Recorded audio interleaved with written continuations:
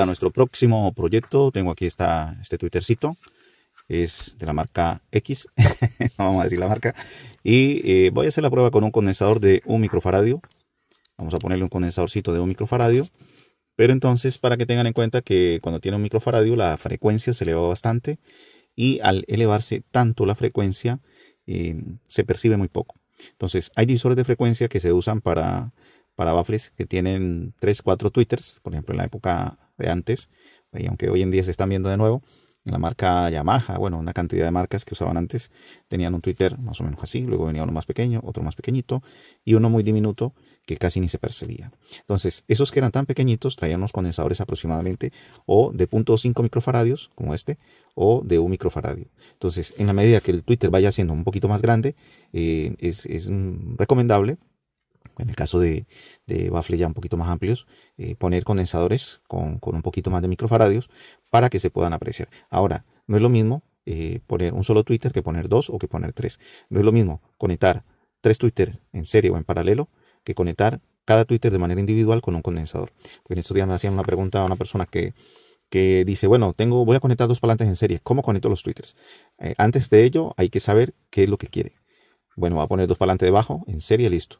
Pero debe tener en cuenta que esa impedancia se puede sumar. Si los pone en paralelo, se resta. Luego, ¿qué más le va a poner? ¿De cuántas vías es la conexión?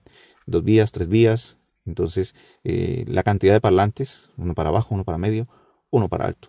Yo puedo poner 2 bajos y un medio y un tweeter. Puedo poner un bajo, 2 medios y un tweeter. Puedo poner un bajo, 3 tweeters. Bueno, hay tantas maneras de conectar los altavoces, pero es importante tener en cuenta qué es lo que yo quiero, cuál es la impedancia de mi amplificador, cuál es la impedancia que me puede dar o qué necesito para que mi equipo dé esa impedancia a mis altavoces o mi altavoz dé la impedancia acorde a la impedancia mínima que maneja mi equipo.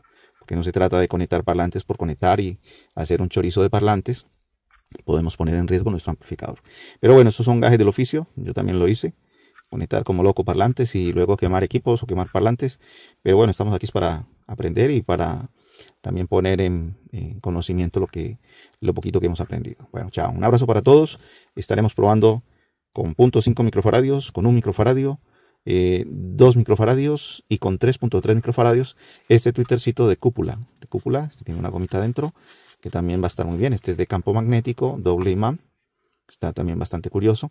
Incluso el otro día yo hice un video que habla de los imanes, que en la medida que vamos colocando imanes, pues eso puede ir aumentando la potencia, pero también hay un riesgo, que yo lo vine a detallar hace poco en un video que hice, que entre más imanes yo le coloque a esto, esos campos magnéticos se pueden atraer. Entonces, en el momento en que se forma el campo magnético aquí, y se da una atracción, él va a jalar la bobina, y si es un parlante, la jala hacia abajo, y si esto no tiene una prolongación, él se puede achatar.